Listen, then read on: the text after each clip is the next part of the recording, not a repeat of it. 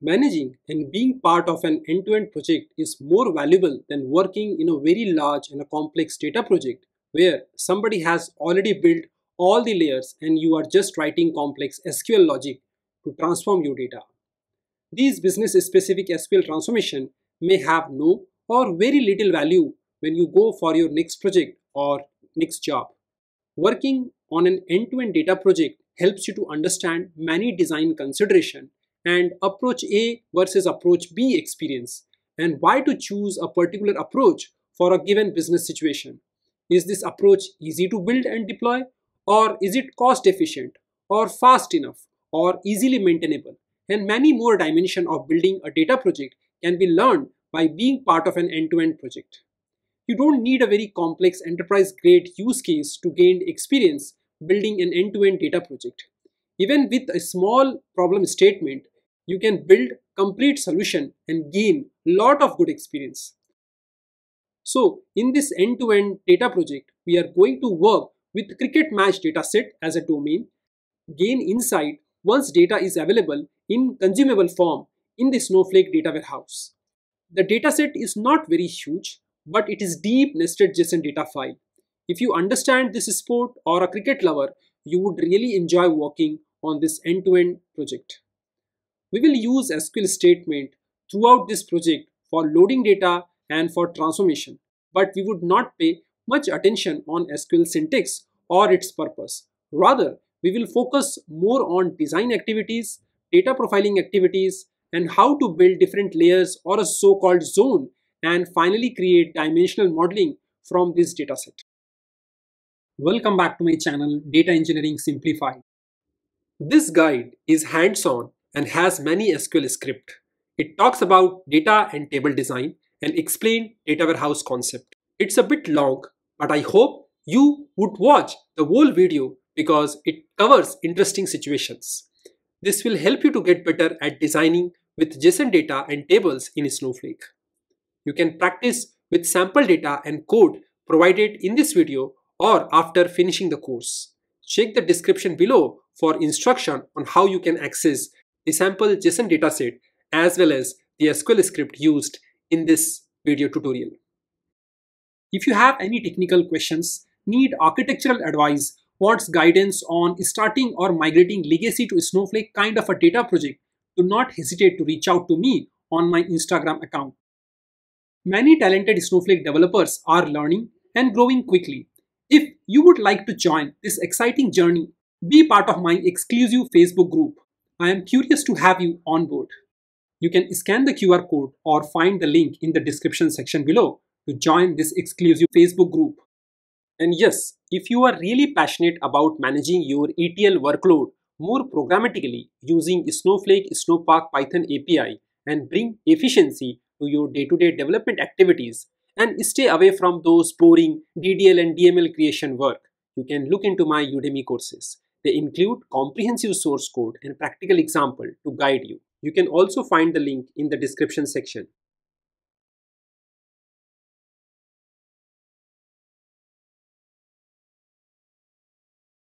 Let's quickly understand how this JSON data file looks like. Each international cricket match is an event, and that event is captured as a JSON file. At root, we have total three elements called meta, info, and innings. Let me expand the first element called meta. This element primarily explain what is the data version, what time it is created, and what is the revision. This does not have any specific information about the cricket match. Next, we have information, and this information capture everything about the match level. So if you look into the detail, this balls per over, city, date, event, gender, match type, and so on. So if I try to look into in a visual form, this is my root, and from the root, this is my info, and this info matches with this info, and this info has total 10 different elements. And let's try to understand what all those 10 elements are. So if I look into this part, here I have a balls per over, city, gender, match type number, over, season, team type, and venue. Okay. and all this information is primarily matching with this information here. So this is the information which captures all the detail at match as an event level. Next, we have inning. In the international cricket match, we have two teams and it comprises two innings. And that inning detail itself is a root element. It says innings because in a test match, you can have total 4 innings, but in one day we have a 2 innings. So this line represents first inning, and in the first inning, we have a total 50 overs as represented here. It is a part of information. This JSON file start with over 0 followed by each of the ball detail, and that's how this entire JSON file is constructed. Let me show you in a visual form. So if you look into this, innings is nothing but an array, and it has total 2 elements, element 1 and element 2. And here it is a first element, it says India, and overs, for simplicity I have kept only 2 overs and there are 3 power plays. So this is how this entire JSON file is constructed, and it is a deeply nested JSON. And this JSON file will be used as a source file, and it will be further processed and flattened. All the 50 overs by each of this team, this JSON file is pretty complex and deeply nested. And that's what we are going to learn, how to flatten this JSON file and extract all the information.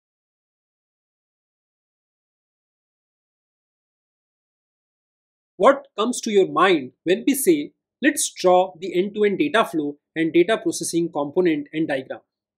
It starts with the source system that is either producing data or providing data to our data platform team. In this example, we are assuming that match data will be provided by an API source. To extract and store the API data, we typically use a serverless component. And in our example, we can consider AWS Lambda service that will connect to the data source system, extract data from the API, and store it in AWS S3 bucket. So far, everything is happening outside of the Snowflake instance. In the next step, we need to consider how to load data into the Snowflake environment. In the Snowflake or any data warehouse system, we follow a layered architecture and we logically name those layers. So in our case, we are naming them as landing layer, followed by raw layer, followed by clean layer, and finally we have consumption layer. Now before bringing data into the Snowflake environment from external object storage layer, we generally create named stages and file formats. By using these two objects, the external dataset can be analyzed using dollar notation. Both these two objects, the stage plus the file format, are schema level object, and in our diagram, it will reside inside the landing schema. Once data is profiled and analyzed at the root level of the JSON data file, it needs to be flattened and stored inside the Snowflake tables as a variant column. Since it is a deep nested JSON data file, the nested object needs to be further analyzed and profiled. All this processing will happen in the raw layer where all the extracted elements will be stored without any cleansing activities. To store the data at more granular level, it needs further flattening, and from semi-structured format, we will store them in structured format inside a Snowflake table. We will also bring the standardized field values for further understanding and refine them as needed. Once we store the clean data inside the clean layer, we will create consumption layer. Data will reside in fact and dimension format, and finally reports or BI dashboard can be created on the top of it. If you want to replace the same architecture with Azure Stack, then your data extraction and object storage process may look like this. You can use other services from Azure to connect to API and consume it. But Azure ADF services allows you to connect to any API sources along with watermarking and other features. So this is a very common architectural pattern when data needs to be extracted using Azure data services. In this tutorial, we are not going to use any external named stage, as this creates additional complexity and setup challenges that will not allow you to, if you would like to learn and try them using Snowflake free trial edition. So for the simplicity, we will only focus in the Snowflake instance using Snowflake free trial edition and will not have any external dependencies like AWS or Azure for any external named stages. Honestly speaking, it really does not matter. In general, you will have an integration services and your external named stage will already be configured. Your job is to start working from the landing layer. So if you are not going to use external named stages, then how we are going to load the data? We will use Snowsite Web UI to load the JSON file into the internal named stages. This internal named stage will mimic as if it is external named stage. So if you want to tag number of each steps, it would look like this. Loading the JSON Cricket dataset via Snowsite Web UI loading feature. Step 2, data profiling and root level JSON data analysis. Step 3, storing data and further JSON flattening and data analysis. Step 4, data cleansing followed by filtering the bad record. Step 5, consumption layer where we will work on the fact and dimension table. Step 6, where your BI layer or dashboard layer will consume data from your consumption layer. And step 7, the new data will continue to arrive and follow this step 1 to step 5, and the dashboard will refresh automatically without any code change. Before we proceed, let's quickly talk about the dependencies that are required to complete this end-to-end project. If you are using Snowflake free trial edition, I would request to use Enterprise Edition on AWS Cloud. You can use any text editor. My preference is VS Code. Since we are dealing with JSON file, I would prefer to have some kind of JSON file visualizer. To load the JSON data into Snowflake, we are going to use Snowsite Web UI and its data loader feature. For data cleaning and data transformation, we will use Snowsite worksheet, and via SQL statement, we will perform most of the operation. For final visualization, we are going to use Snowsite dashboard. So except the text editor and JSON file visualizer, everything can be done through the Snowflake free trial edition.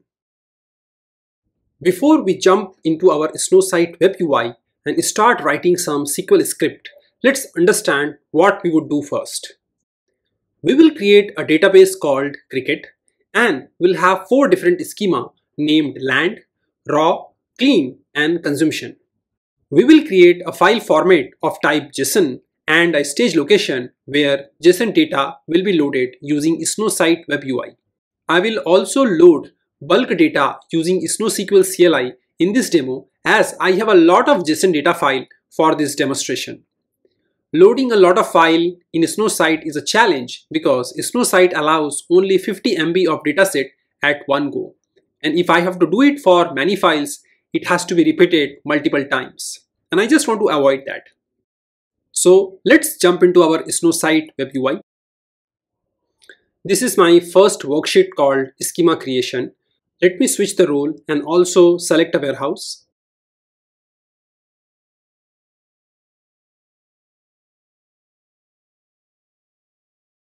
So my role is selected and my compute warehouse is also selected. Now I am going to create a database called Cricket, and then I will create 4 different schema: land, raw, clean and consumption.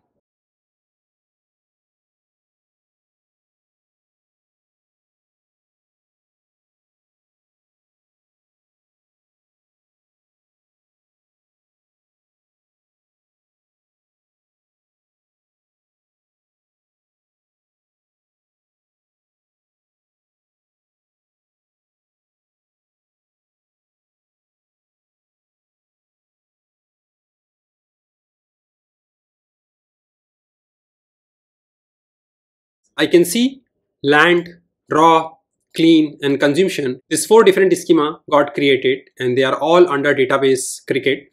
Now next I am going to use schema cricket.land and I will create a file format as well as stage inside this land schema. So my schema got changed. Now next I am going to create a file format called my.json format, and the type is JSON and strip outer array equals to true. So my file format got created.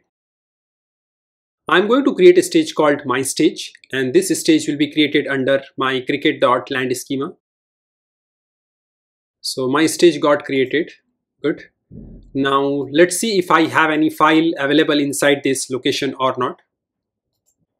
I do not have any file. Now I would go back to my home page. So this is my file format and this is my stage. Both these objects are created under land schema. Now, when I select my stage location, I can enable the directory. So my directory is enabled. Let me add files. I have selected total 8 JSON file. So this is the context under which all those JSON file will reside. So let me click on upload. So all these 8 files got uploaded inside my stage location. Now let me go back to worksheet. If I execute this list command to list down all the files, let's see what result does it bring. All the JSON file which I uploaded through my web UI is visible. So right now I have only 8 files. I am going to upload all the files via SnowSQL CLI and it may take a while. Let's take one of the file which is 66358 JSON. Okay, let me copy this. Now if you look into this query, the line number 34 to 42, here I am using my JSON file format and using the dollar notation to query the data. If you look into the $1 followed by meta, $1 info and $1 innings, so this is primarily mapped to this meta, info and innings element. So if I double click on one of the element, it says root.info. So this is how I can access root.info followed by balls per over. I can access this information through dollar notation. Let me go back to my Snow site web UI and let's run this command and let's see what data does it bring for 66358. So if you look into the meta information, I have created date, version and revision. If I go for info, I have a lot of detail for info, and then finally I have this innings. And if you look into the inning, I have this number of overs and everything is visible. And then I also populated additional information that this is my file name, this is my row number. So my data got uploaded successfully and I am able to parse the data through my dollar notation. So far good. Now let's load all the one-day international data file into our stage location using SnowSQL CLI. So let's see how many JSON file do I have. So I have quite a lot of JSON file. Let's connect to SnowSQL and try to push the data.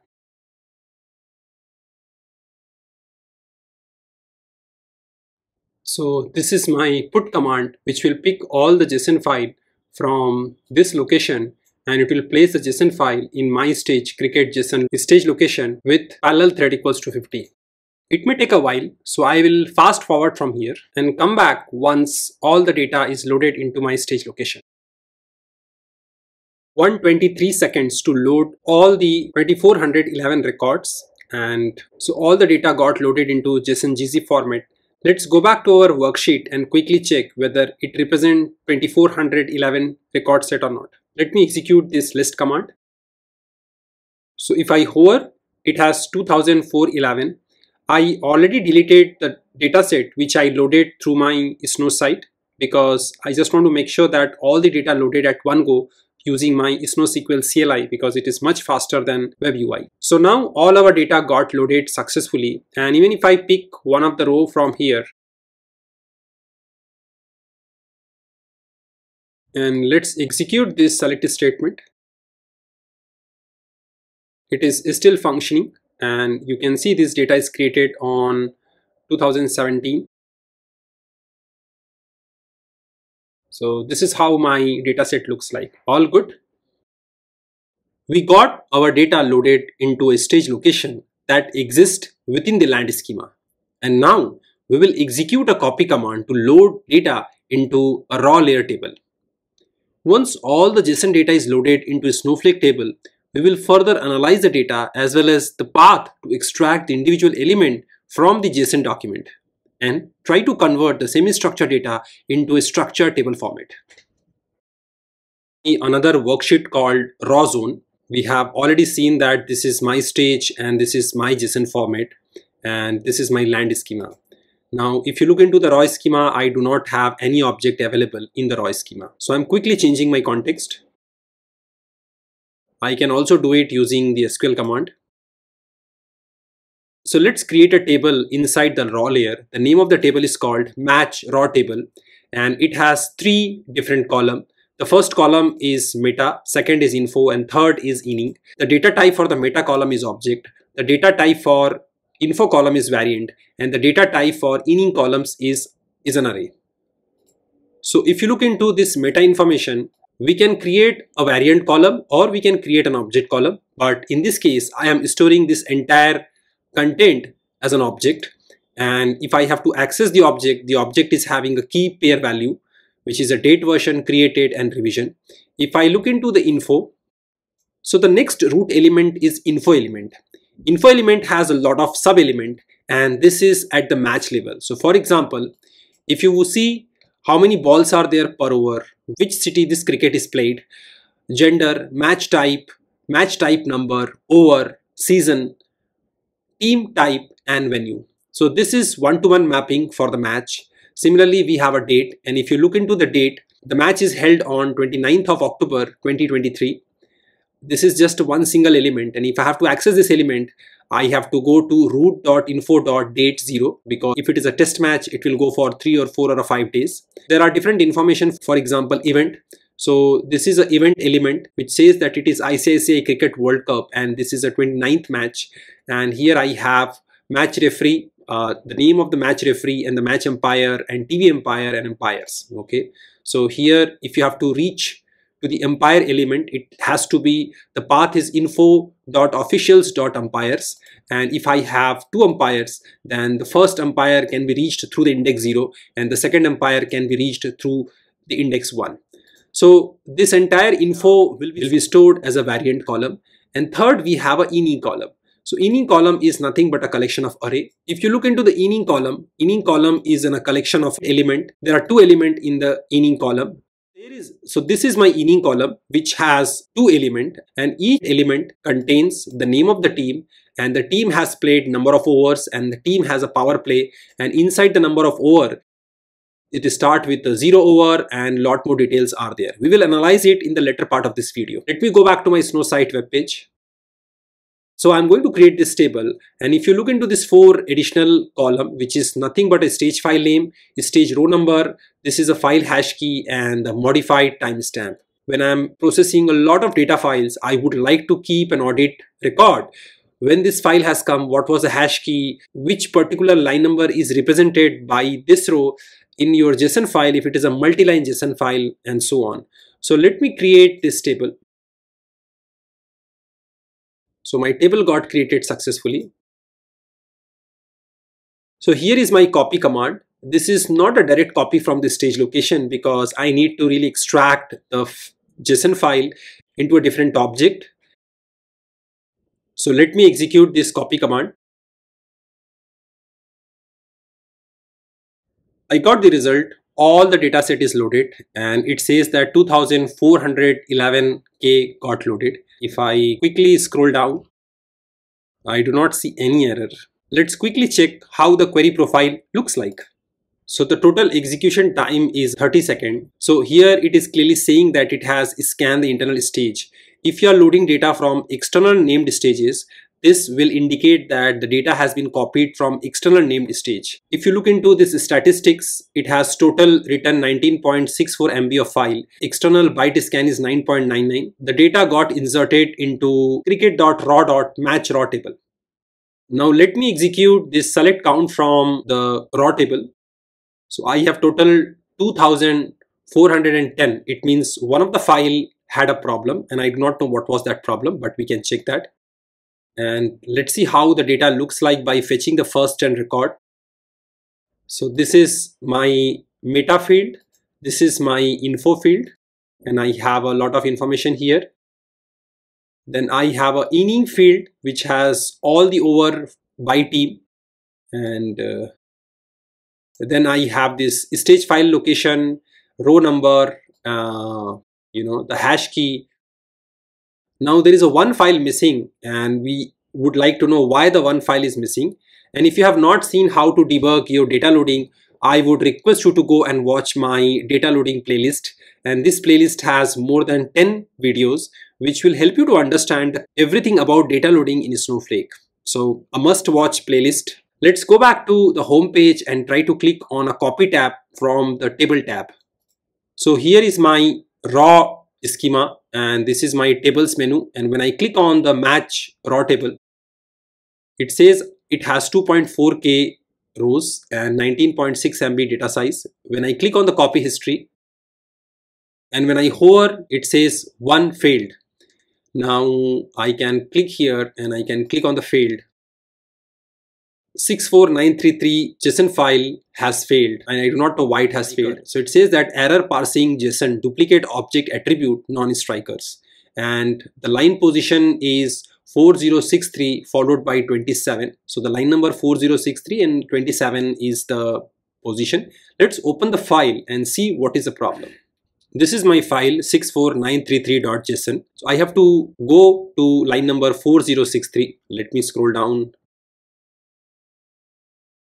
So my VS Code editor is already highlighting that there are two non-striker. So what I am going to do, I am going to remove this one of the non-striker and try to reload the data. Even though my metadata has a history for this file, let's try to reload this file. And let me use my Snowsite web UI to load the data.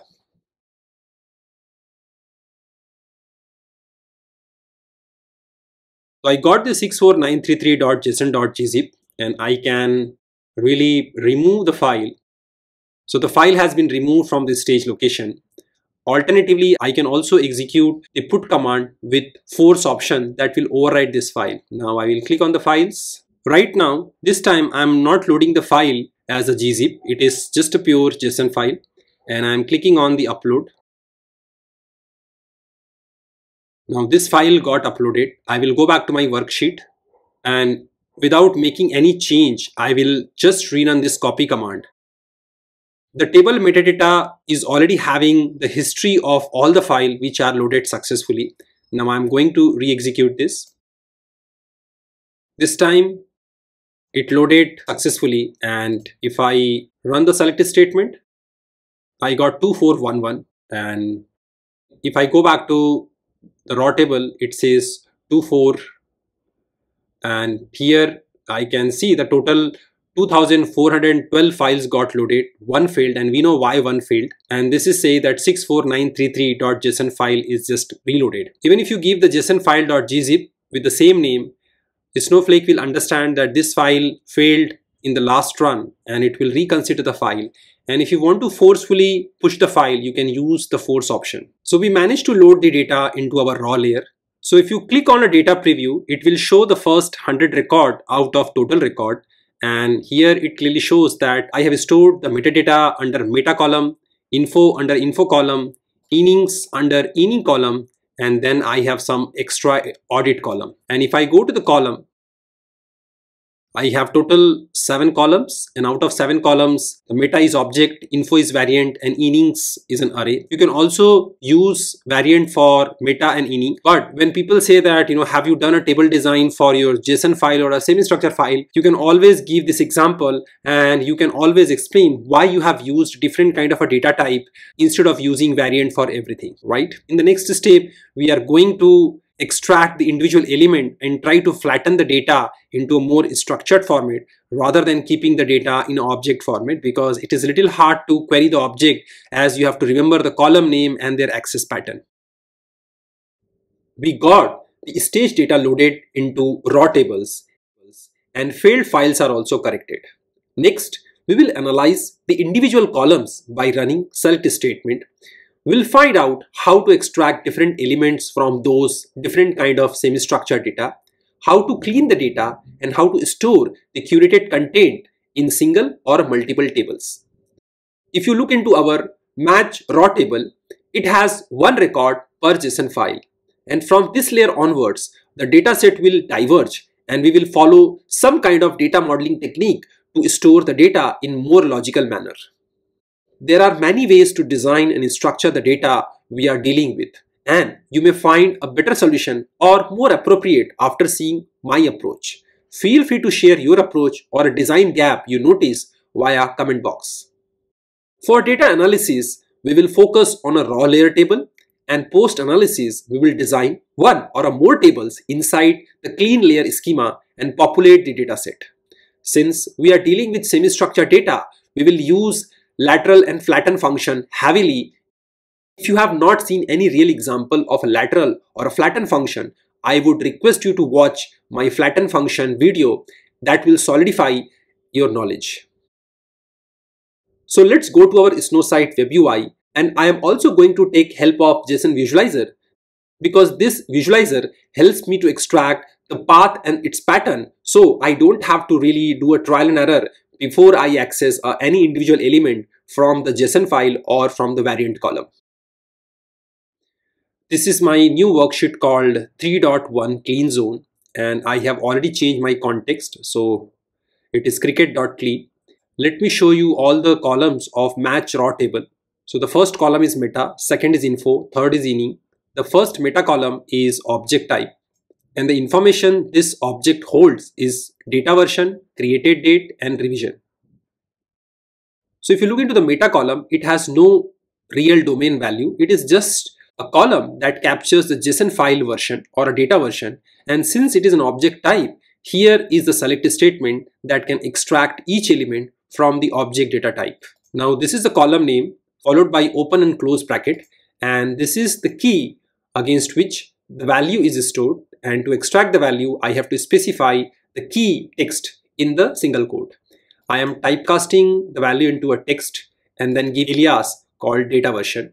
Similarly, the created field is a date field and alias is created, and third value is revision text and it is a number, and this is the value. Now let's execute this select statement. So if I click on the data version, this is a text type, created field, date type, and revision is this. Now if I change from small r to capital R for the third field, let's see what happens. It is not able to extract the information, and that's why it has brought the null value. And this is the nature of any key value pair data structure. If the key is not found, then the select query will bring null value. Let's see what happens in the query profile. So the query profile is pretty straightforward. It has scanned the table and it has really fetched the result on the screen. Now it is also possible that your JSON structure may have an incorrect value. If I try to give a number data type to the text value, let's say what happens. So it clearly says that 1.0.0 is not recognized as a numeric value. So you have to be very careful assigning the data type when you are fetching the data from the semi-structure dataset. Now let's try to extract the different element from the info column. An info column is of variant data type. So to extract the data from the variant column, we cannot follow the way we have followed the data extraction from the object data type. Before we go to our query worksheet, let's quickly analyze what all information we can fetch it from our info column. So this is my info column, which has 10 elements, and many of these elements may have sub-element or may have another object. So we will start with this element which are directly under my info column, like ball per over, city, and here we have a ball per over, city, gender, and so on. To access each of these elements, we have to follow a pattern called info dot the name of the attribute. Here I have event attribute, which is the child attribute of info element, and it has two sub element, which is name and match number. So to access name and match number, we have to follow the info.event.name and info.event.match number. Now info also has an element called player of the match, which is, so this is just info.player of the match, and we know in cricket there is only one man of the match or player of the match. And if I have to extract the players, then I can really access this element, which is players. And we know there are two teams, so to extract two teams I have to access info.players.india. This is a dynamic value, so I do not know by looking at the data which all team have played this game. So this value I have to extract from somewhere else. So this will be a tricky element, and we will see how to extract this information. But once you go inside this team and who all played from this team, I can click on this element, And for that, I have to access info.players.india followed by the index number.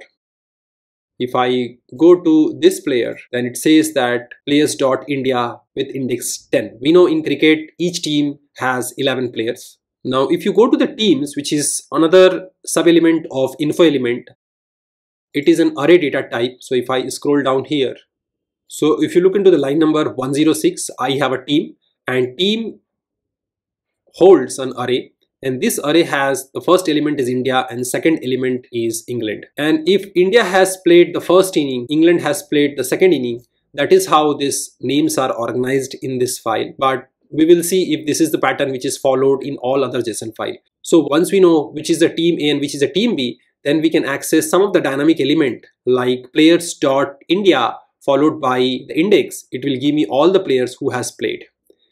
However, if you look into the people element, it has all the people from both the team, and this is ordered alphabetically, okay? And they have a unique key assigned which can be used for some other mapping purpose. Let's go back to our worksheet and start extracting this element based on the pattern what we have learned here.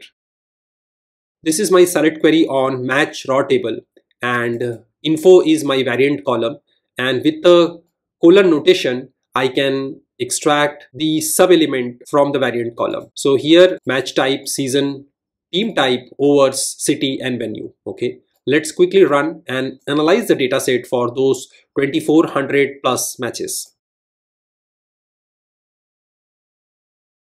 So I have no issue on the match number. If you look into this value, it has extracted the match number type from all the JSON file without any issue. This is all ODI. You don't need to scroll down. You can simply check this profiling. So match type number, the values start from 1927 and it goes up to 4688. If you look into the match type, it is all ODI. So all the 2411 records has only single value ODI. So we have a T20, we have a test matches, but in this analysis, we are only having ODI. Now, if you look into the season, it is start from 2006, 14, 23. And if I click on that, it will fetch the detail. Team type is all international. So overs. So if you look into that overs, all the overs are filled. There is no empty field. If you look into the city, if I click on city and if I scroll down, I can see a lot of places. And there are other 439 entries are there, but from this column I can see there are cities which are null. So we can decide, if I do not have a city value, what should I do? Now finally I have a venue, and when I see venue here, I have a 294 more entries are there. And if you look into this Harare Sports Club and Shere Bangla National Stadium or a Sydney Cricket Ground, maximum entries belongs to this venue. And let's see if I have any null value for the venue.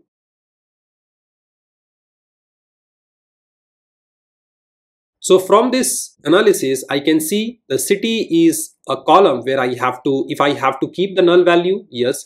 Otherwise, I can replace with the text called NA, not applicable or not available, or I can replace with venue. After analyzing all the data set, this is my final select query, which captures the detail at match level. So let me execute the query and then explain the outcome and why I have followed certain expressions to bring the value what I wanted for my table. So my first column is a unique number, which is a match type number. Second column is an event name. So here event name is also available one-to-one mapping. And if I go back to my JSON, this is my event name, info semicolon event dot name and dot match number. So here I have info dot semicolon event followed by name, and it is a text field. So here I have written a case statement. If it is null, then it will have a value called NA. And if you look into this match stage, here I have a final, because sometime it is not a number, it is basically a final match or semi-final match, right? So either it will take the match number or it is taking a match stage, or then you will have a not applicable. So you have to make sure that you put a case statement. And here, since match number is a numeric number, however, this column cannot take a numeric number because sometimes it is a stage in the game. Now, third is the event date. So I am considering the first event date. Since we are dealing with one-day international, obviously I have to take the first index from the dates. Here I can see the date, and when I hover, it is a date field. Then for my analysis purpose, I have really extracted year, month and day from the same information from the date, and this I have put it as a date, year, month. If you look into the date column, you can clearly see here I have an event year starting from 2002 to 2013. Lot of matches are visible here, and the month where maximum number of matches are played is generally March, or here in the month of July, June, July.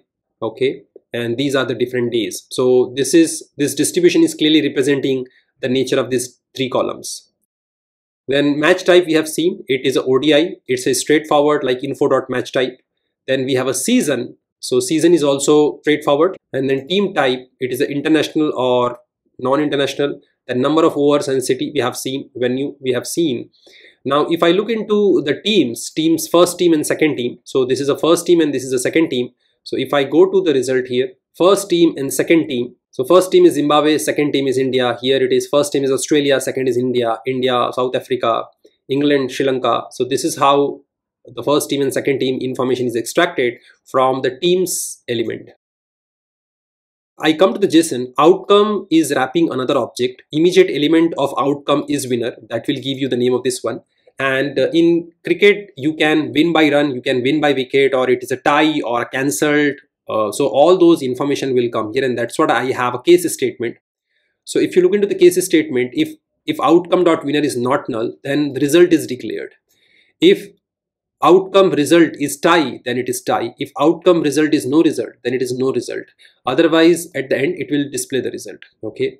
And if you look into the result here, so here it is no result. If the no result, it might be cancelled or something has happened, and you can certainly go back and check in the internet what has happened to this particular game on 2016 between England and Sri Lanka.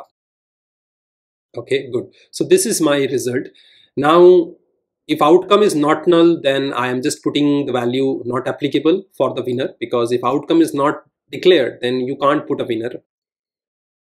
Then if you want to capture who won the toss, then you should do info.toss.winner text, and it is giving me. So if we look into toss decision, which is inside my info toss decision, I'm just using a function to capitalize the first field. So bat, field, bat, and this is how. So if I really click on this particular field, let's see, it should have only two values. So it should have a total two values. So this is good. Okay. All the fields which are part of this select query is one-to-one mapping with the event, which is a match here. So the match itself is an event, and then each of the ball in the match is another sub-event of the main event. Right? So we are going to create a table called match detail clean table, and this table will store all the data which is at match level, and match itself is an event. If you would like to extract some more information about like umpire and referee, you can also add it, but for now these are the information which I'm going to store in this table. So let me execute this statement, and I'm making sure that I'm also pulling those stage file name, stage file row number, hash key and modified date for debugging purpose. Okay. So I am creating a table using as a select statement, and there are many ways that you can create a table. If you are interested to know more about power of table and table design, I would request you to go and watch this playlist, which provides all the information about the temporary table, permanent table.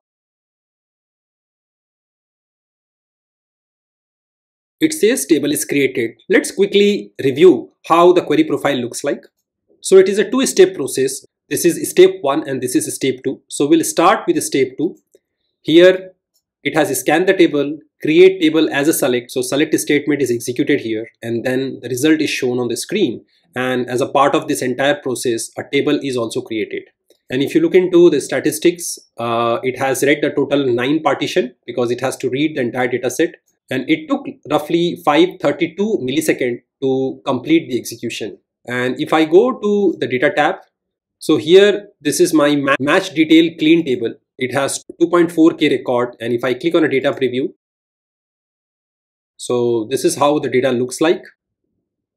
And if I click on a copy history, we do not have any copy history because the data is not populated using a copy command. Looks good. And if I click on a column, it has total 24 column, and Since it is created using the select statement, the create table has already taken the data type based on the result. Creating a table using a select statement is not a very appropriate approach when you are trying to do a production grade application, because sometime you may get a different data type as the new data arrives, or your data type inference might be wrong, and Snowflake might have inferenced the data type based on the limited data set. I would not suggest to create a production grade table using a select statement, because it might be misleading if you're not working on the complete data set.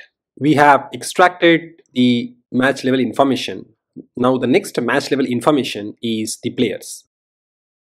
So the player belongs to team. So our next target is to extract the teams, and along with the team, we will also extract the players within the team. And if you look into this structure, we have a players as an attribute, and inside the player I have the team A and team B, and these teams are having their respective players. So let's go back to our Snowsite worksheet, and here we are going to use the flatten function. So this is my team element, which can be accessed from info.teams, and from info.teams I can extract the team value. And if I have to access the players, I can go to the players. Within the player, I have a team as a key, and values are nothing but a player. So we will see how this flatten function can be used to extract this two set of information. So this is my match raw table. I have given an alias called raw, and this is my raw.info because this is my alias, and this is my info as a variant column, and this is my match type number, players and teams. Let's execute this SQL statement. So this is my team number, and this is my players. This is my player, and this is my teams. Now I have taken a specific match type, so it will be easy for us to understand how the JSON file looks like, and we can validate the data. So this is New Zealand and South Africa, and these are my different teams. So New Zealand has 11 team members and South Africa also has 11 team members. So what we want for this match number 3866, we would like to flatten the team. So we will have a New Zealand and South Africa will be two individual rows, and for each of this team we have the player. So if you look into the line number 27, here I have used a keyword called lateral, and then I am using another table function called flatten. And this flatten takes an object which is nothing but this player. Here you can see it is highlighted, and now this lateral function will perform a join operation. Let me use the same match. Now first I will use this entire table and try to print the star, means it will print all the column. Here this is the key, so I have to extract the key. And why I have to extract the key? Because if you look into this element, these are individual keys within the array. So when I'm going to flatten it, each of this attribute will be treated as a key. So I got my key. So what I'm going to do, I will just comment this and I will uncomment that. So it is p.key, which is my alias, converting into text data type and giving an alias called country. So here this is my match number and this is my country. Looks good so far. Now in the next version, I have to explode the team, and here I have written, so I can see team.star, input is p.value. Now the next information we have to extract from the player attribute, where my key is the country name and value is all the players. So when I'm going to use a flatten function for players attribute, I have to use value instead of key. But before that, let's try to run a flatten function. So here is my flatten function where I am taking this value p, and on the p I am taking all the values, and this is giving an alias name called team. And let's print the team.star first for the same match ID. I can see the value is available here because it is index 0, 1, 2, 3, 4. And if I look into this, this is an array. So this is not a key value pair. So I have to use value as an element. So if I just comment this line and uncomment this, here I am taking a value, and let me execute it because this is a player name. So I got all the players. So there are total 22 players, 11 for each of the team. So all the values are flattened, and I'm able to extract the team A and team B and respective players for each of this team. Okay. Now finally, I would like to create a table which is called player clean table, and this table will have your match type number, country, and the player. I can also give a country name or the team name. Okay, let's give a, because since we are dealing with ODI matches, I think country should be the right name, but you can, if you wish, you can also change it. And since I am getting the data from the raw table, I would prefer to have this audit column. So if I have some odd values, I can always go and check the row number or the file name or the version of the file. Okay. Now let me create this table. I have to use the alias name here. So my table got created successfully, and let's describe the table. So if you look into the table, everything is a null value where it should not have a null value, and there is no primary key and there is no unique key. So I can run an alter statement where I specify my match type, country, and player name should not be null. So let me execute this.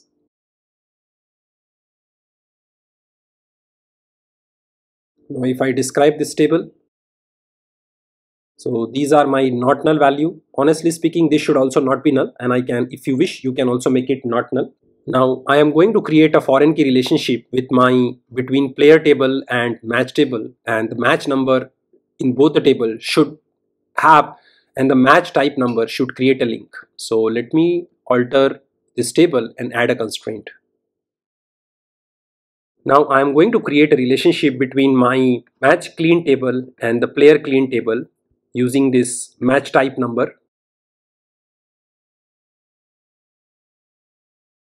So since the first table does not have a primary key, Snowflake does not allow to create a reference. We have to first create a primary key in the match table, then we can create a referential integrity in the player table.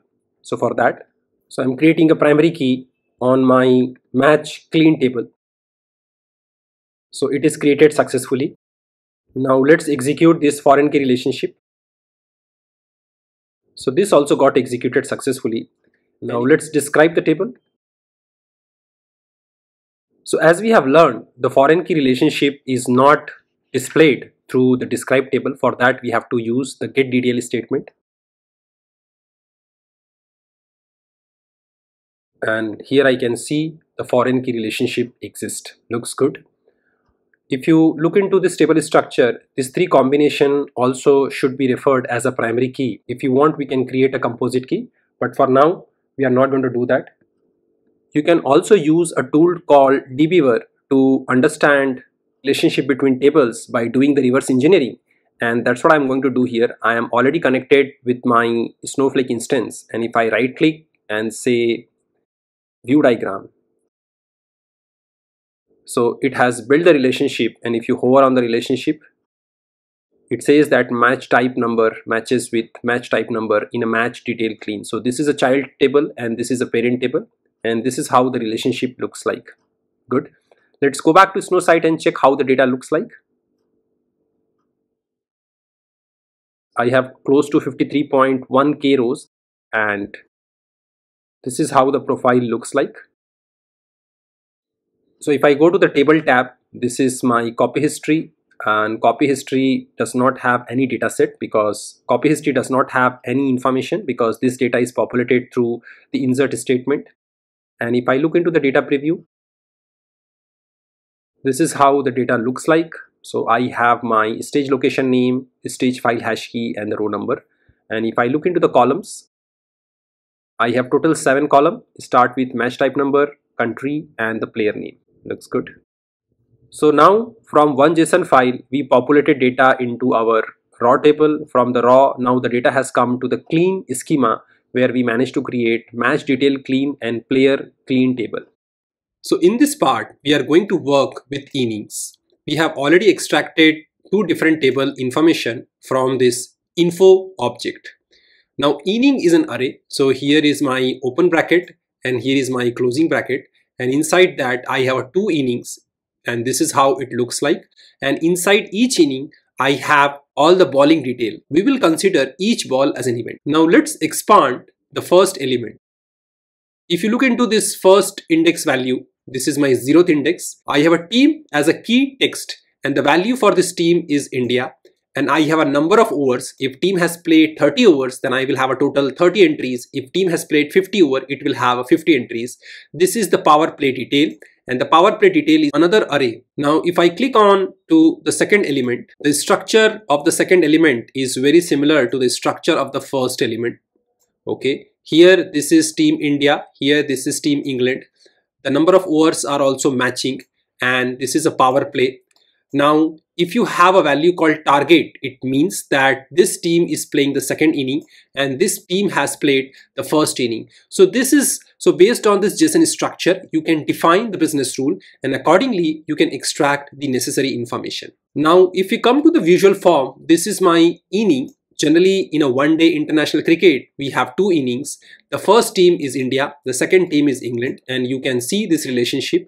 And India team has n number of overs. For simplicity, I have kept 2 overs, and then this is my power play information. And inside the power play, I have from this to that, from this to that, and from this to that, and type is a mandatory. And this is the additional information. If you want, you can extract this information. If you go to the second team, which is playing the second inning, this is the number of overs followed by power play and followed by the target. The target will be primarily for the second inning because they have to make 230 runs in 50 overs. So if you find this target entry, it means this team has played the second inning. Looks good. Now, if you look into the over detail, so this over has total 6 deliverables, and each deliverables we have a batter followed by bowler and followed by the non-striker. So it has another attribute called run. So here if you look into this, I have a total 6 ball, number 1, number 2, number 3, 4, 5 and 6. If you go further for each delivery, so this delivery is nothing but an event for me, and in every ball a team can score certain amount of run. If you look into the nested element, it is a batter, extra and total. Okay, if I see the actual file and if I take this particular example, here the line number 795 is a batter and I have a bowler, and this is a non-striker player, and the run scored in this delivery is 0 and there is a wicket. So if there is a wicket, you will get another entry called wicket, but if there is no wicket, then you will only see the run. Now here in this example, if the batter has scored 4 runs, then it will show you that total number of runs scored by the batter is a 4, okay, and the total run is a 4. And if there is an extra, you will see extra. And another classic example of a run out in a particular delivery. So if you look into this particular 20th over in this match, and if you look into this particular delivery, so the team has lost a wicket and the kind of wicket is run out. Player who is out is MR Mahesh, so which is matching the non-striker person, and the fielder is the name of the fielder. Okay, so this is another combination where we can really extract the necessary information, how many run out has happened in this match. If you take this example here, I have 1 extra, so total run in this delivery is 1, and what kind of extra is also classified in line number 1664. It is white ball, and that's why 1 extra run has been given. So 1 extra run is considered. So if I look into this particular delivery, this is the 22nd over. In this 22nd over, since there was 1 wide, I have total 7 delivery. 1, 2, 3, 4, 5, 6 and 7, right? So this is, so in a JSON data structure, you have a flexibility to add more and more element without too much worried about the schema, right? If it is a CSV file, then CSV file structure will change. Here, everything is driven by the key value pair. And this is the power play information. I have total 3 entries in the power play, and this is the target, right? Now it is very clear how this inning array is structured and how the sub-element of the inning is. Now it is very clear how the individual element within the inning array is structured, and we have to use a lot of flatten function to explode the information and create a structure table. So each individual delivery will be represented by a row, and within that row we will have a batter, bowler and non-striker, and we will also have what is the total score, if there is an extra run, or how much batter has scored. So this entire thing has to be exploded in single row. And if you look into this delivery, the delivery is a part of overs and over is a part of inning, and this is all an array. So we will go back to our worksheet and see how we can use a flatten function and explode the detail. This is my third worksheet called 3.3 clean zone, and I already have set my context as a clean. Here I am going to execute the match type and this m.innings, and let's first execute this. So I have a match number followed by overs. If I click on that, so I can see overs and lot more information. Looks good. Let me narrow down to a particular match so we would be able to validate and then insert the data. So I am working on the same match number. Let's run this. So this is my value. So if I look into this detail, so on my first element, this is my team overs, power play, team overs and power play and target.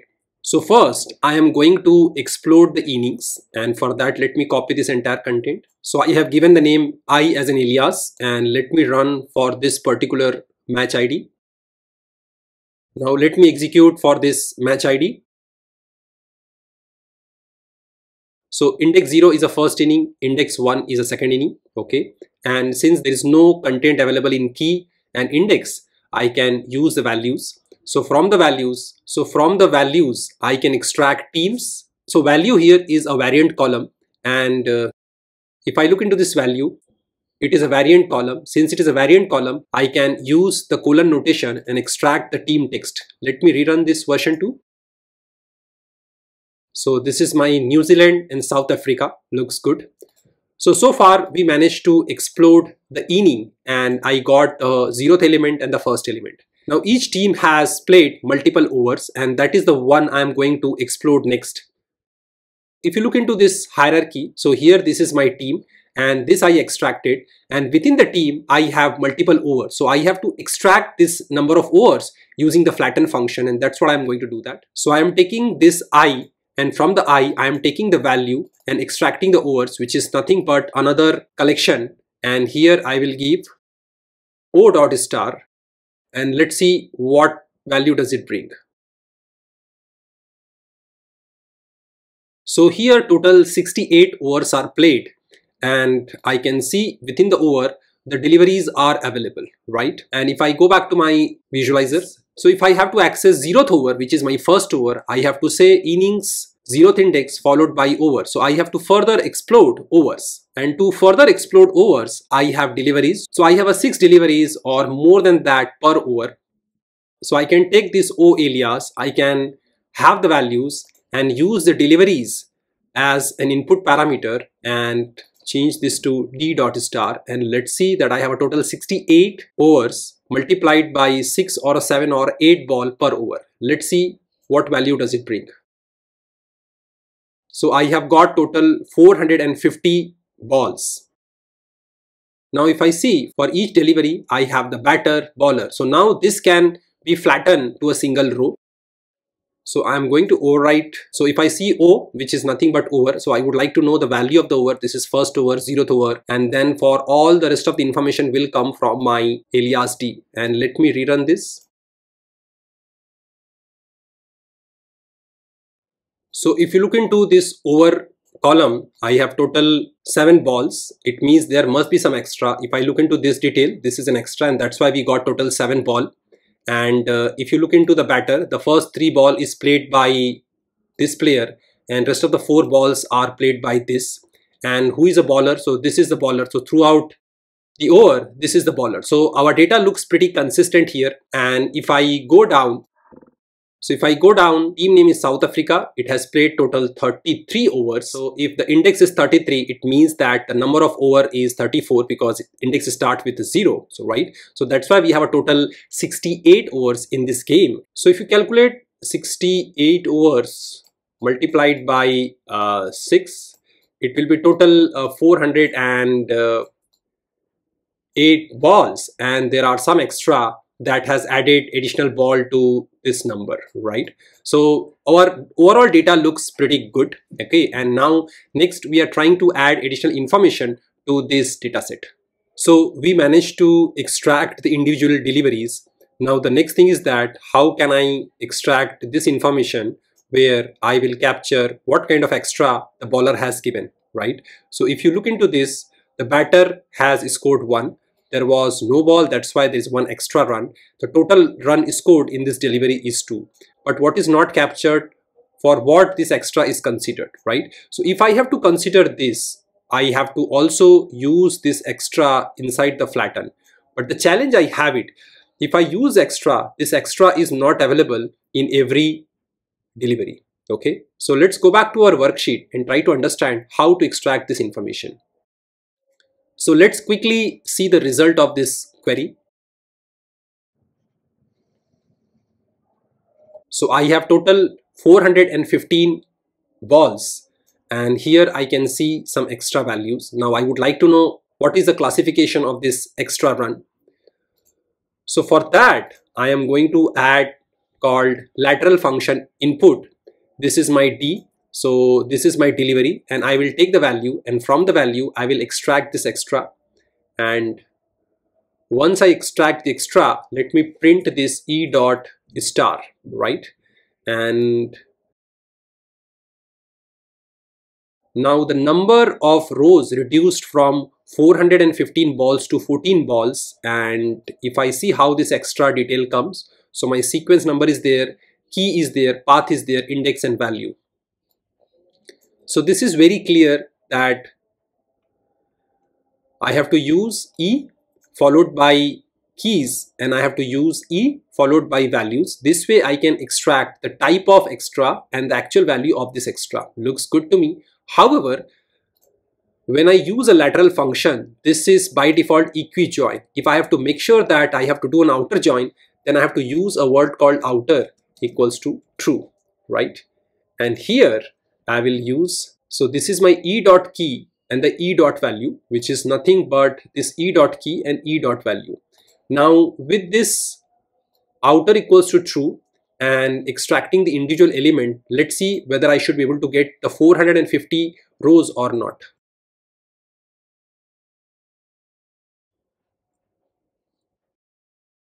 The notation is this. Now I got the 415, and I can see first over fourth ball of type whites. Okay, so this is how I can calculate extra. If there is no value, then it is coming null. And one thing I can do, since my over start with a 0, I can always have +1. So I can go and I can make this +1, and let's rerun this. So now this is my first over, this is my second over, so this looks good. Similar to extra, I have the wicket element, and wicket element also does not happen for every delivery. So in this case, this wicket element happened on this delivery, and it has some of this additional attribute which I want to extract as a part of my structure table. So for that, I have to use this wickets inside the flatten function with outer equals to true and capture this information in a single table. Let me go back to my worksheet. So let me create a fifth version of the query. Now this wicket is also attached with a delivery and not with extra. So I have written d.value.wickets. This is going to create a temporary data set, and this temporary data set will finally join with this result. And here my outer is equals to true. It means that if a particular delivery does not have any wicket, the record should still exist. And I will have this player out, kind of out, and the fielder go back to, so what is a kind of out? Player who is out and who is a fielder. If there are multiple fielder in a case of a run out, then it will also be exploded. But right now I'm not going that deep.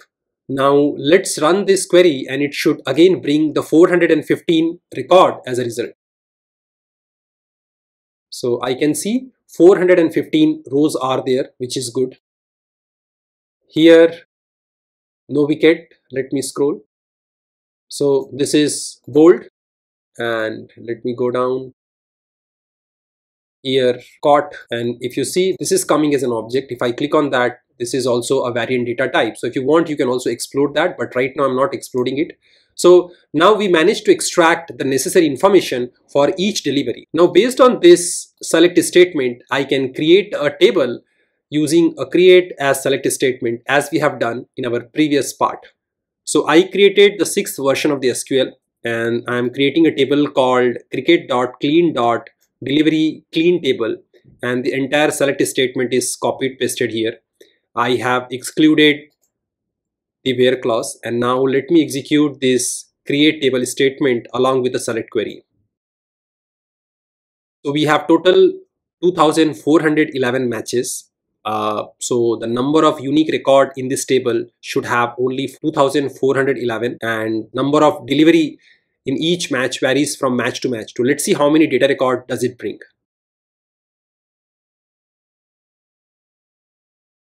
This may take a while.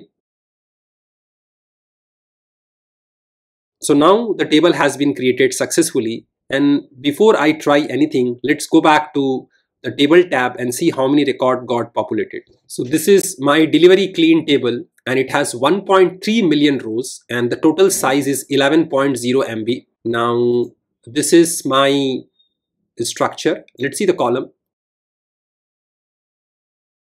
So this is my match type, team name, over, looks good. And if I click on the data preview, so this is my data preview, and over start from 1 looks good. I have this run. And extra type is null, extra run is null, player out is null in many cases. Yeah, looks good. And if I go to the copy history, I do not have a copy history because copy history exists only when you have executed copy command. Going back to my worksheet, let's run a distinct on match type.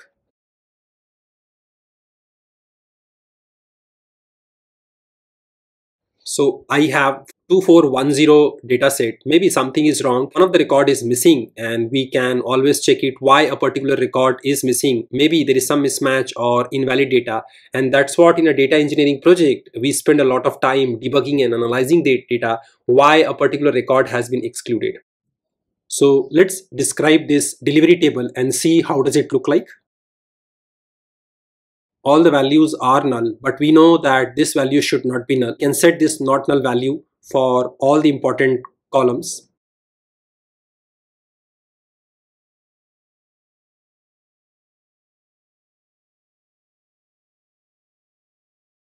So it says invalid identifier.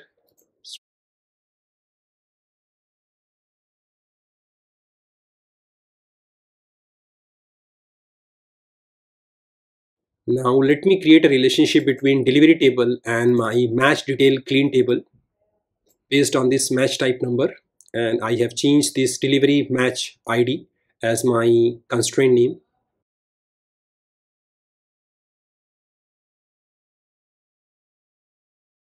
So they are all not null values, looks good, and I have this foreign key constraints available.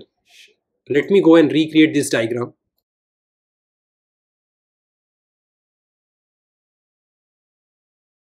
So I got my delivery clean table, and the relationship is also drawn, and if I click on this relationship, it is match type. Here also it is match type, and here I have match type number, team, over, baller, and I can see all the data types. Looks good. So from the JSON file, we managed to create 3 different table, and this table will help us to create dimension and fact table in my final consumption layer.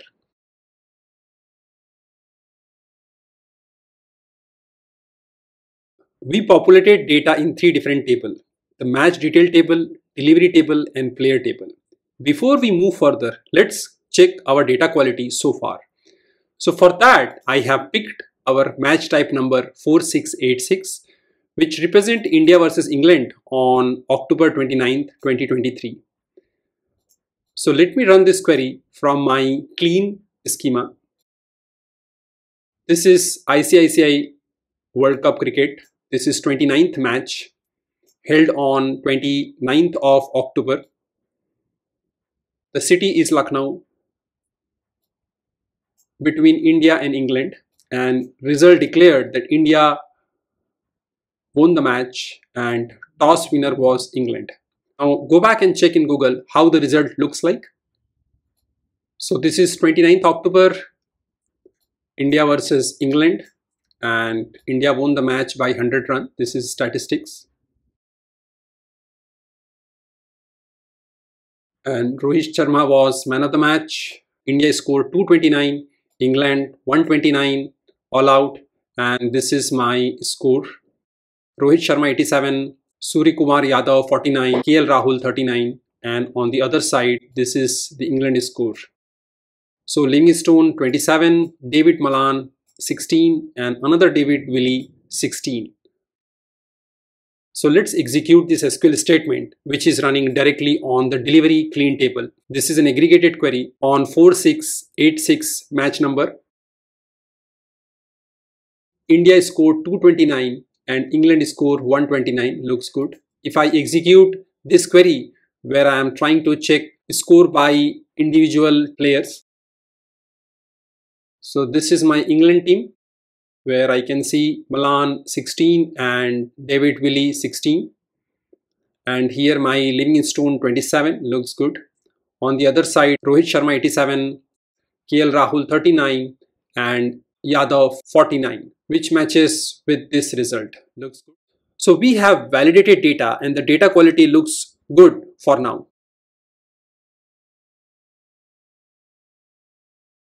We got the data in our clean layer and they exist in 3 different tables. Now it is time to create fact and dimension tables. Our dataset is not very large and we can also manage by creating multiple views. But to explore how to derive fact and dimension table and understand the challenges appear when we design this table structure and order of execution to populate the dataset. Our consumption layer should be able to answer a lot of questions that a business user or an analytics user wants to know. For example, when the match was played, which team competed in the match, in which location did the match take place, and all these answers reside in your match detail table. The player table can answer this question. How many matches player A played? When it comes to delivery table, we can ask question. What is the total number of runs scored by team A in the first 5 overs? If we combine all these 3 tables, we can ask many more questions like what happened, who did, where did it happen, and many how kind of questions by using this dataset. The match is an event and can be represented as a match fact table, and it will be surrounded with date dimension table that will help to answer when a match happened, how many matches played between these 2 dates or in a year. Referee, team, and player dimension will help to answer who played or which team won maximum number of matches during the certain period of time. Venue dimension can help with respect to where kind of a questions. How many matches are played in a particular venue? In this demo, we are dealing with one-day international. So, match type dimension will have only one entry. But cricket matches come in different formats like test matches or T20. So all these dimension tables will be connected with match fact table. Then we also have a delivery fact table that will capture each delivery or a bowling event in this table. And they will have relationship with the team dimension as well as player dimension. This fact table will also be connected with match fact table as this event is a child of match event. And that will be one-to-many relationship and each match will have n number of delivery. So if you have done the dimensional modeling in the past, you will have a clear understanding what are we talking about. And if you have better design approach for this scenario, feel free to share it via comment section. If you look into the tables, it is very clear that all the dimension table will be populated first and then followed by the fact tables. As the fact table needs relationship key before it gets the data, so we can start creating dimension table and then we will go for a match fact table followed by delivery fact table. All the dimension table will be extracted using a distinct or a group by query from the dataset available in our clean layer. In a real life, your dimension table may come from master dataset and may not come from the transactional dataset. So this is my new worksheet called fact dimension table and I'm using the context cricket.consumption as my schema. So this is my date dimension which has a date ID, full date followed by other information about the date dimension table. Let me quickly create this table.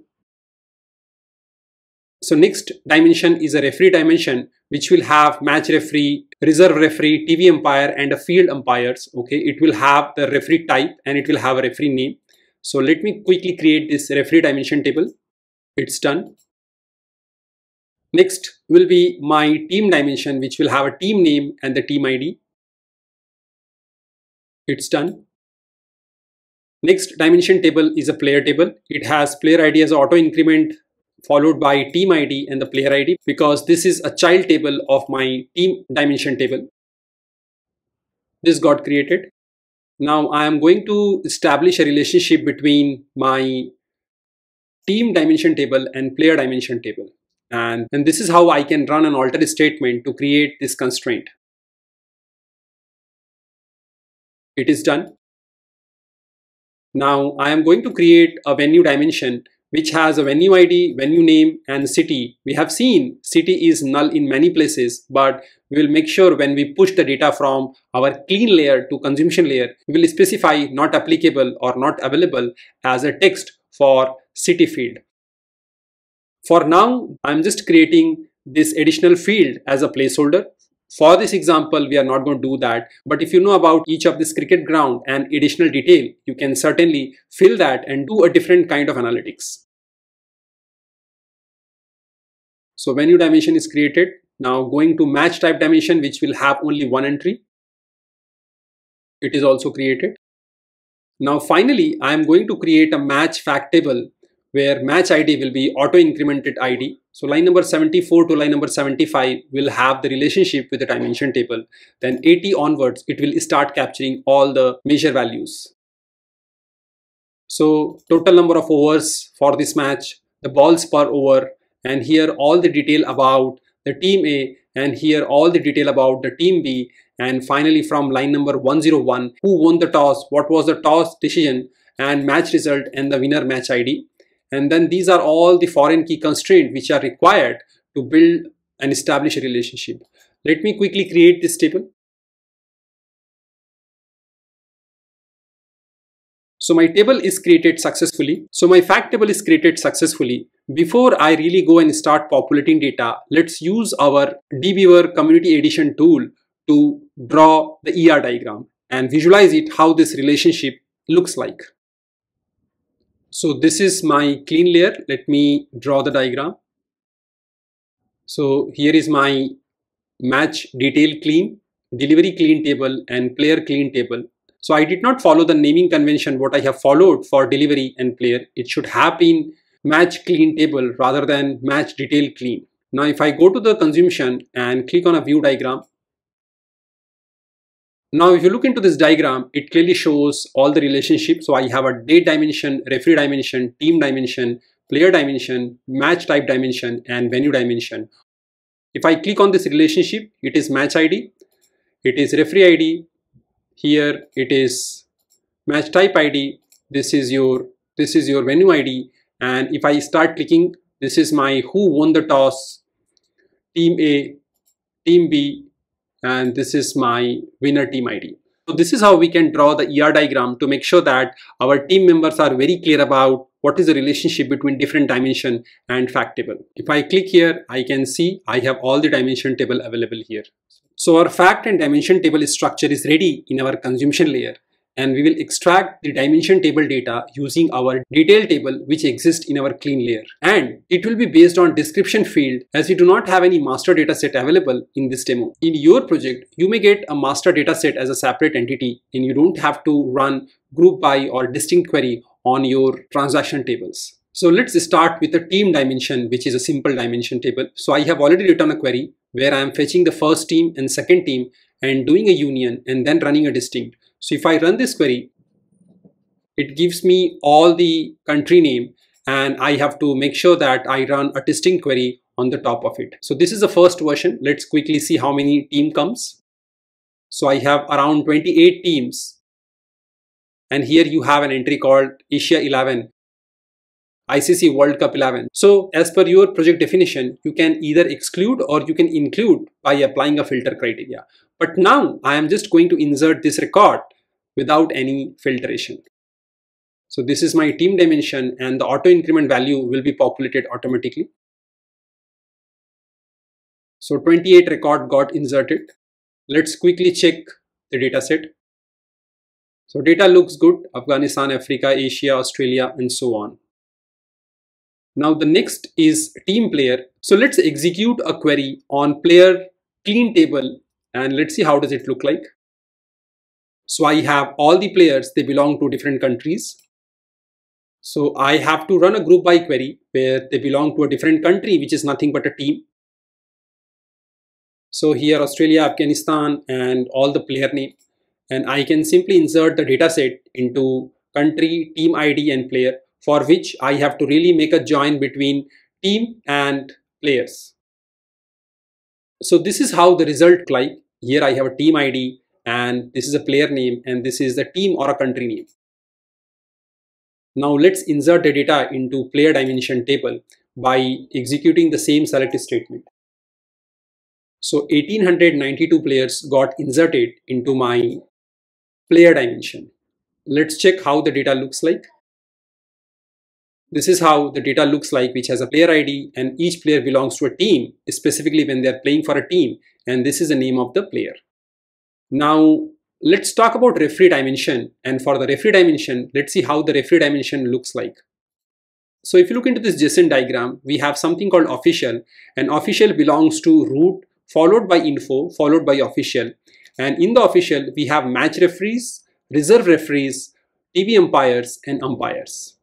And if I have to access the match referees, I can go to root.info.official.matchreferees, and similarly I can also go to reserve umpires, and these are all array. So if you look into the umpire, which is my first 0th index, and the second umpire is my first index, and let's go and check, do I have the referee detail in my clean table?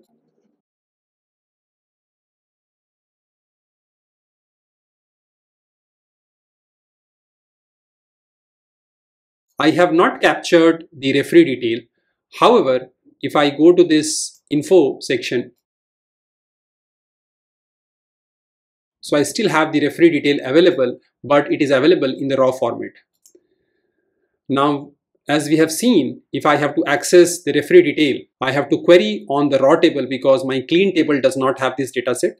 And for this demo purpose, we'll keep the referee table empty for now. However, I would like to show how can you fetch the detail and insert the detail into the clean layer. So this is the individual element which we can extract using this query.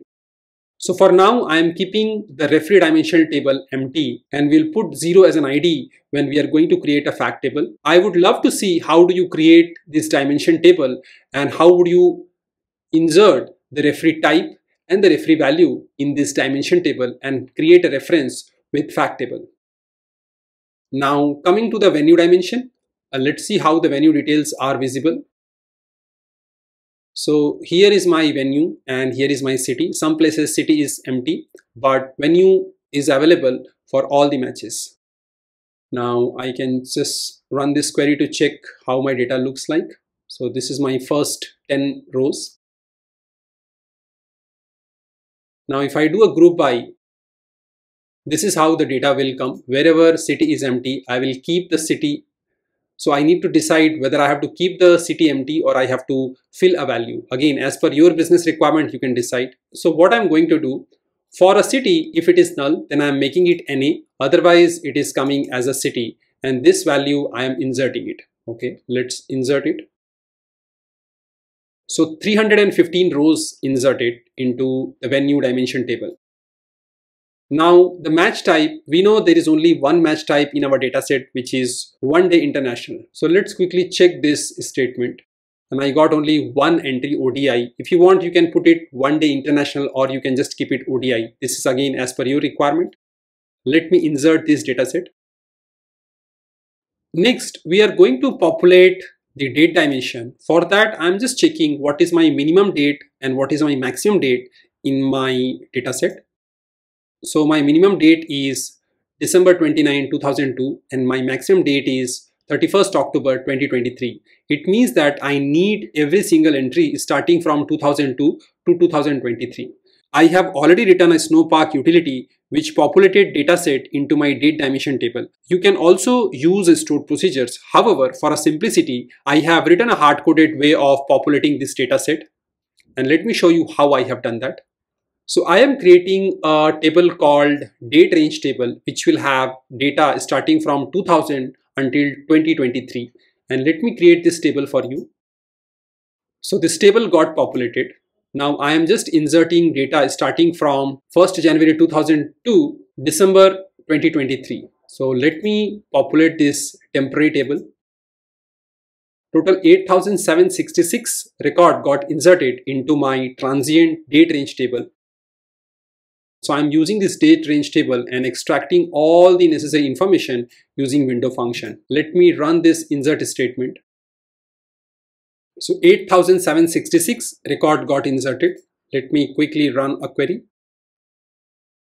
So this is how the data looks like. This is my full date, day, month, year, quarter, weekday, and you have this Saturday, Sunday, which is weekend true, and all other Monday to Friday, the weekend false. If I look into this data profiling, here I say true and false. So overall it looks good, Saturday, Sunday, total 4 entries. So all my data got populated. Let's quickly go and check the data tab. If I look into the date dimension, it has total 8.8K record. If I look into the data, this is how the data looks like. If I go to match type has only one ID.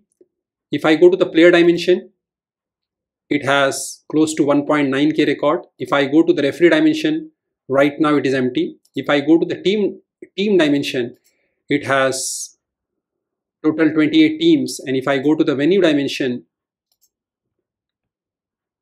this is how it looks like. Most of the data set is null because we have not populated, but venue and city name both are available. Looks good. Now the next we are going to populate match fact table, and we'll go step by step to see how we can create a relationship and populate the data into the match fact table. So before we populate a lot of data, let's try to narrow down our query and understand how we can generate the fact table data set first. I am again picking my 4686 dataset, which is a World Cup match between India and England. And this number will help us to validate whether our data population is happening correctly or not. So first I will start with a date ID, and to get the date ID, I have to join match detail clean table with my date dimension, and I have applied this where clause, which I can remove any point of time. So let me execute this query. So match ID 4686, I have got 8703 date ID and referee ID is 0 because I am not using any referee for this demo. Now I need to get the first team and second team. For that I have joined my team dimension twice, one with first team dimension and second team dimension, and here let me copy paste this match ID. So this match has happened between England and India. Let's see what result does it bring.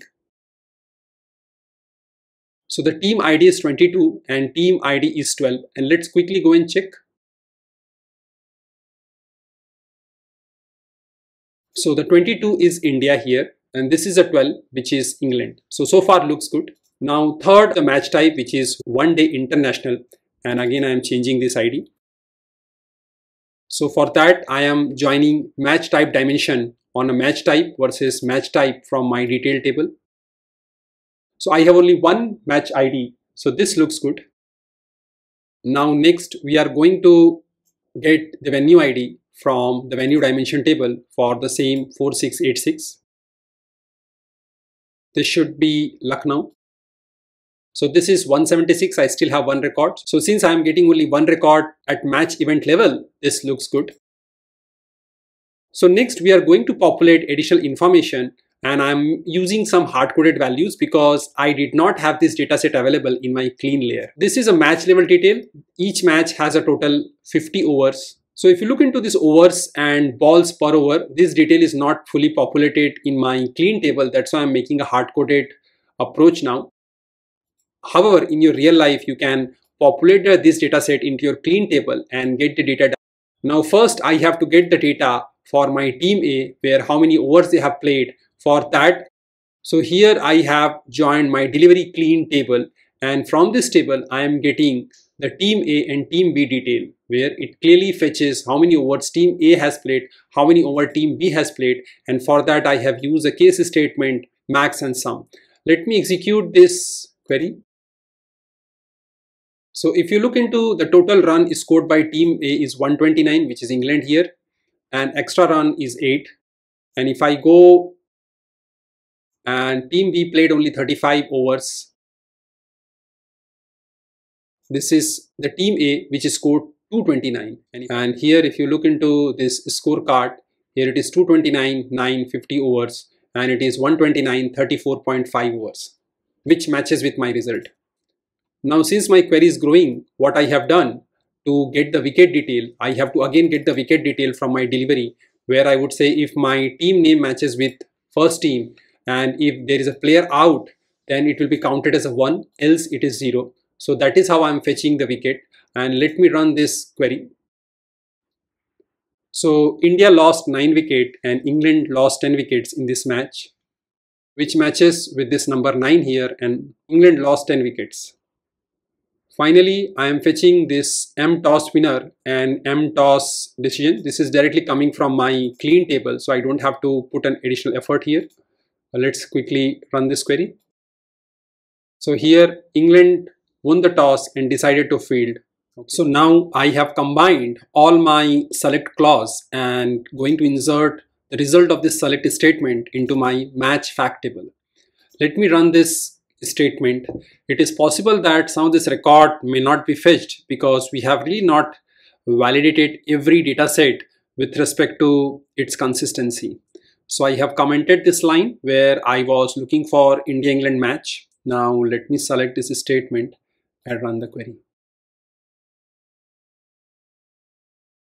So it says 1993 record got inserted and we started with 2411 matches.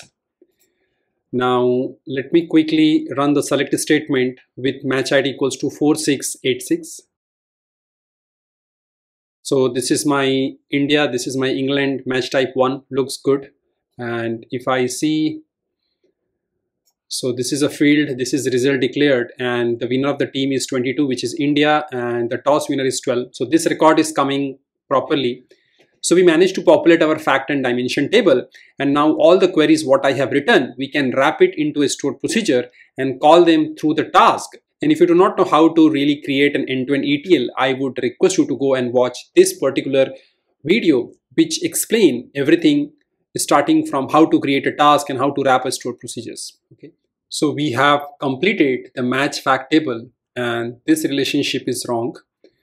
The rest of the relationship looks good. Now next we are going to populate delivery fact, which will have a relationship with player dimension and the team dimension, as well as it will have a foreign key relationship with the match fact. And for each of the match, we'll have close to 500 to 600 balls per match event. Let's go back to our Snowsite worksheet and start writing SQL statement to populate delivery fact table. So again, taking an example of 4686, which is India-England match, and this is my delivery clean table. Let's quickly see how the data looks like for all the delivery for this particular match. So it has total 518 balls. If I look into the over for India, so India has played all the 50 over. England, which was chasing in this game, has played only 34.5 balls. Good. So there are roughly 14 overs less. So I have made a note of 518 deliveries. So now we are going to perform a join operation to populate our delivery fact table. So the first join is happening on my team dimension. And here I am comparing team name versus team name between these two tables for the same match number. And just to validate whether I am getting the right data or not, I am printing the team name here.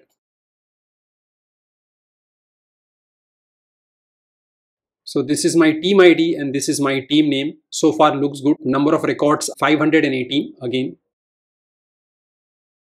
Next version of the query will have the player ID. I have a bowler, I have a batter and non-striker. And again, I am joining to replace the name with an ID. I have to use the player dimension table and check the name of the bowler, batter and non-striker and perform a join operation. Let's run this query. So here I can see this is my player name, who is nothing but a bowler here, and then player 2, and this is my player 3. Looks good. So I forgot to give the alias name, that's why it is coming like this. Okay. Now once IDs are available from my dimension table, I can really add the different measurement, and let me run this. Here I would change. So let me execute this query. So I have total 518 rows, looks good. And this is my non-striker, over, runs, extra run and extra type, looks good so far. Now I just want to make sure that I do not have a null value. So here I have added some case statement. So I have removed all unwanted column and added the measure in more meaningful way. So now I can see for different line item, which is 518, I have over number, runs, extra type, player out and player out kind. Now if you look into my delivery fact table, it has a match ID, team ID, bowler ID, batter ID, non-striker ID, over, runs, extra type, player out and player out kind, whether it is a LBW or run out, all those information will sit in this column. And I have this relationship. So let me create this table. So my fact table is created. Now I am going to execute this insert statement, and I have removed the where clause, and I have total 2000 matches, 600 ball on an average per match. Then it will come 1.2 million record, and let's execute it. So 2.110655 records got uploaded. And if I go back to my dbeaver, let's see how the relationship looks like. If you look into this relationship, this is my delivery fact table. So delivery fact is having relationship with my team. So this is my team ID, then this is my match ID, and this is my bowler ID, batter ID and non-striker ID. Looks good. So now we populated all the fact tables and all the dimension table. Or now I can create my dashboard based on this dataset. So next step, we'll see how we can create a dashboard using this dataset.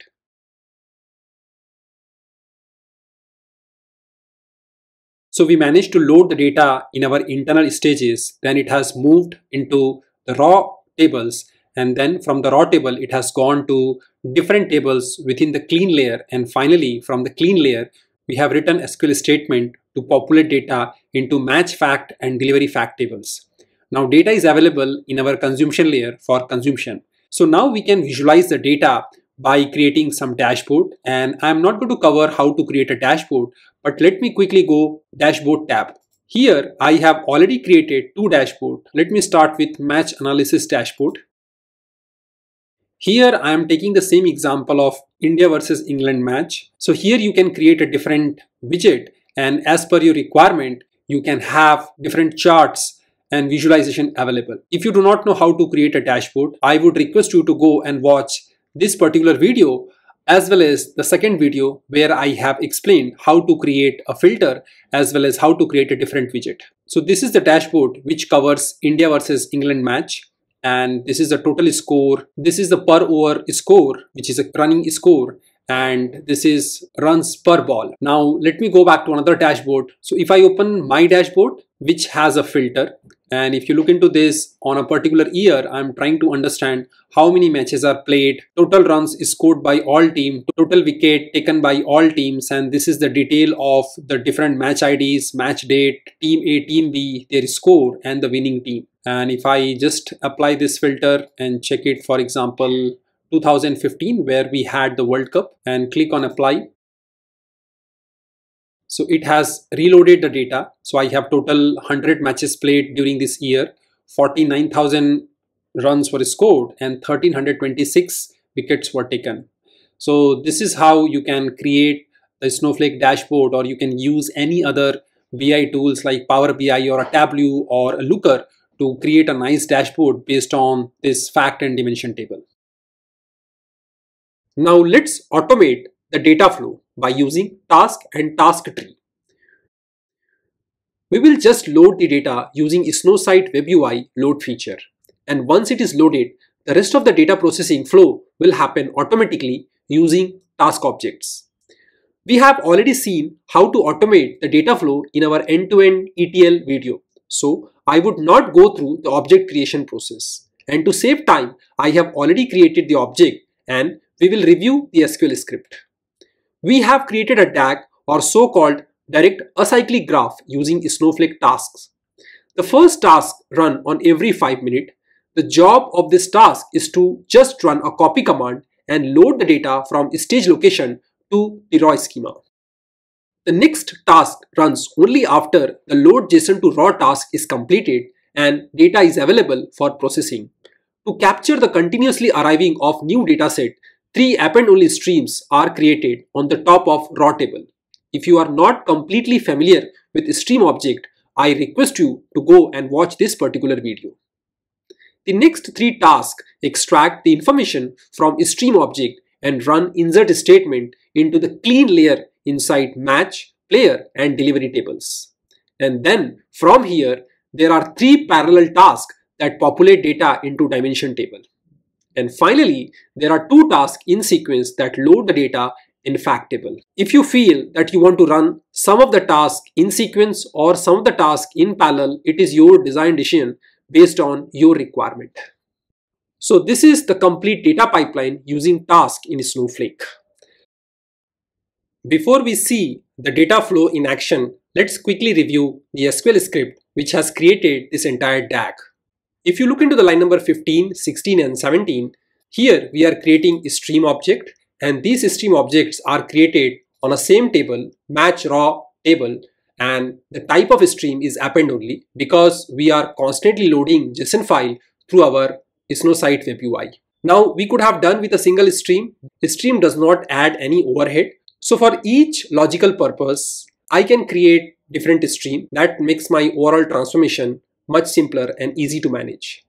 Once my streams are created on my match raw table, which is at the raw layer, I'm going to run a task on every 5 minutes and this task will simply run a copy command. And this copy command will only pick the newly arrival JSON data from this stage location and it will insert the JSON data into my match raw table.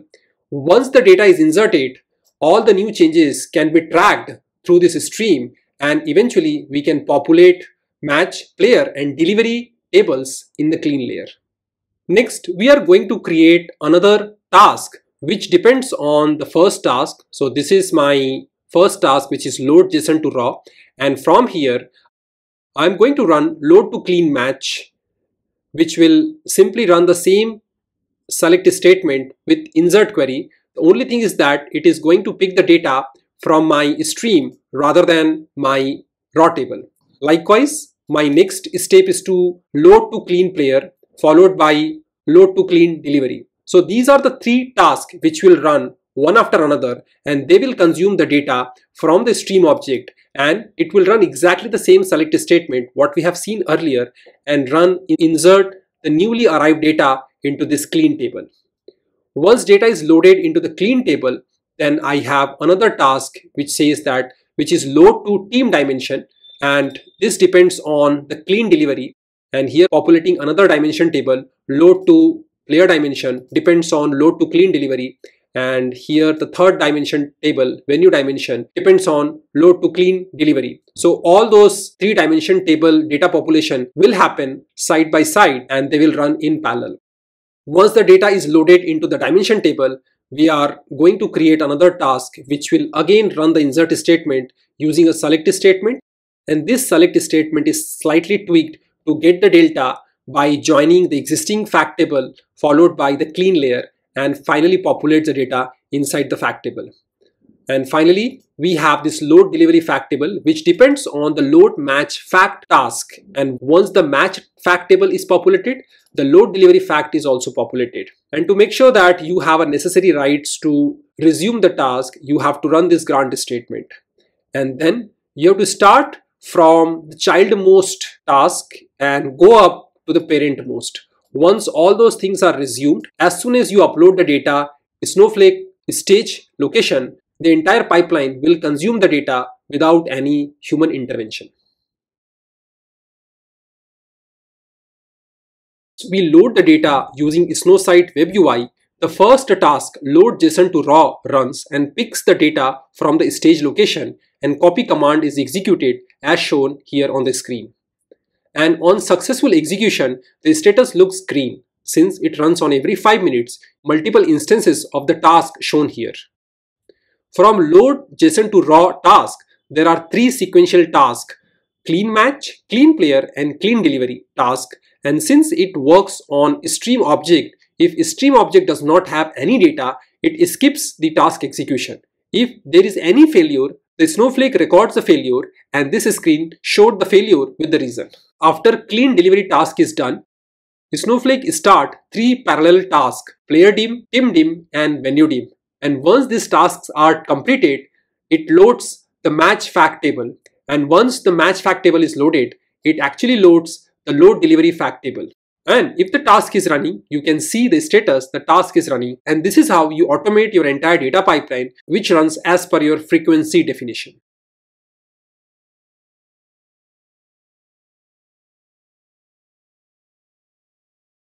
So this is how a small scale end-to-end data engineering project looks like in the context of Snowflake Cloud Data Warehouse. And if you can manage to ingest data from any kind of source system to Snowflake stage location, process the raw data into curated data, and finally design a semantic layer where business can consume data without too much of technical or SQL complexities and perform analytical operation, you can claim that you have 80 to 85% familiarity with Snowflake data engineering work. I hope you have gained good amount of knowledge from this session. Feel free to provide your valuable feedback via comment section. And yes, don't forget to press the like button. Thank you for watching and happy learning and keep growing.